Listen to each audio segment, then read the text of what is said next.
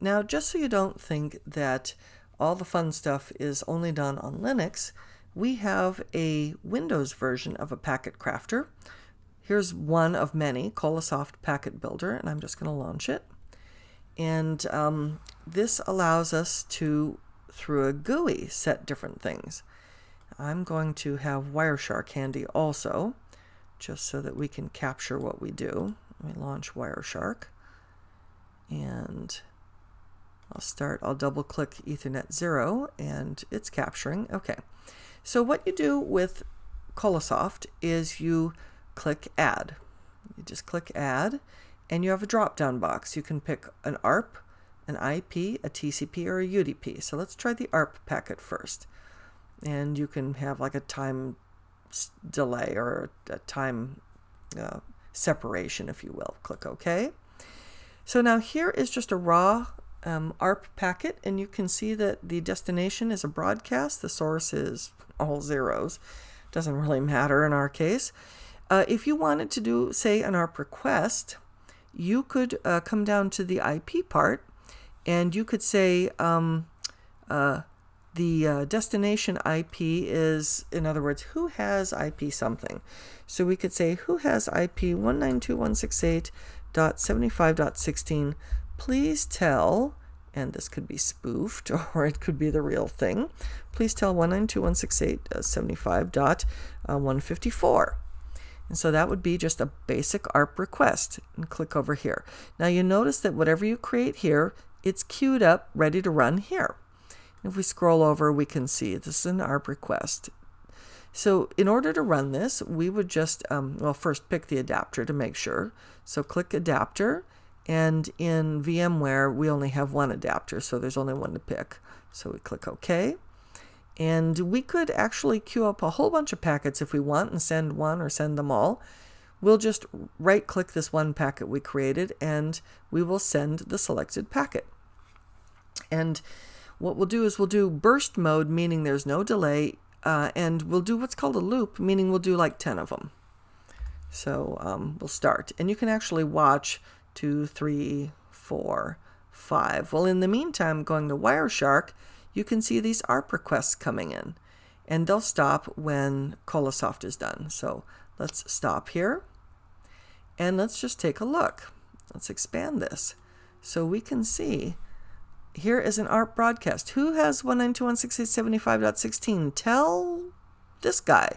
And you can see the response coming back from server 2016. That's me, and I'm here. So we set up a bogus ARP request right there. And we could be spoofing with that too. So let's go back to Colasoft. Let's close this, and we can right-click this packet and we can delete it. And yes, we want to delete it. And let's click Add, and let's do like a fake TCP. Let's do a Christmas scan. So we'll click TCP packet and click OK.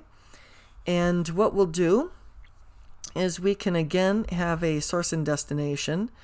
And so let's see here. Let's pick an IP. Our source IP is whatever we want it to be. We could have a destination IP. Let's actually make that to 192.168.75.16. And the source, if we wanted to be spoofed, then we don't really even care. So in 75.16, we're just going to Wireshark it just to see the response. So I'm going to launch Wireshark here.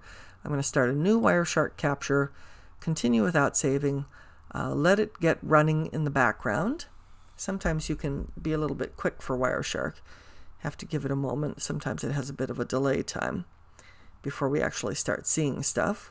There it goes. Okay.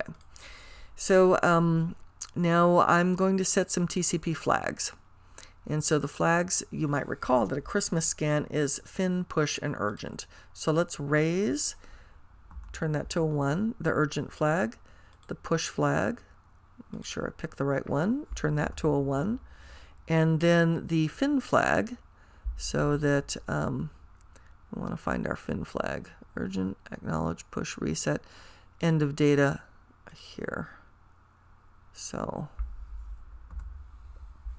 now we've got this thing, and we are ready to send this guy. So let's right click and let's send, well, there's only one packet to send, so send the selected packet. And let's do it like 10 times. And start. And you can see them coming along. Go to Wireshark and we can watch them come in. And we can see the reset acts coming in. See the fin push urgent right there?